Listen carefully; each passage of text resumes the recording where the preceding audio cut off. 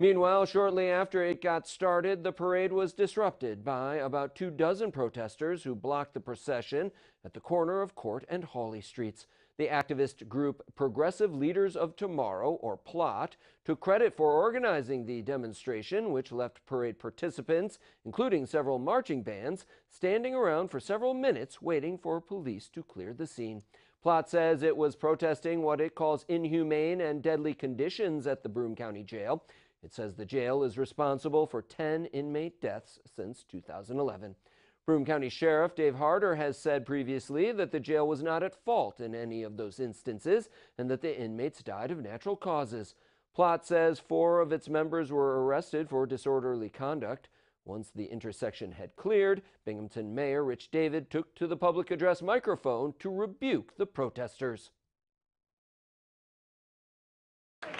And we're not going to let anybody rain on our parade, no matter how much they try. So enjoy your time at the downtown City of Binghamton lockup. We're getting this parade back started right now.